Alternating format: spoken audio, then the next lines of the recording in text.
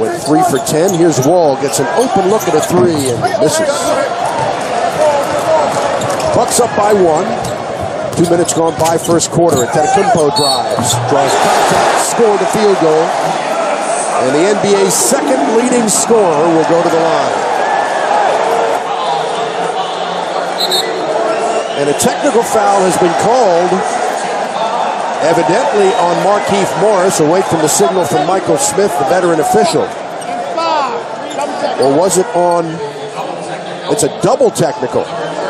It's on Antetokounmpo and on Markieff Morris. And Giannis trying to figure out why. Meantime, Markieff having a conversation with Middleton. Well, Giannis gets Yan one.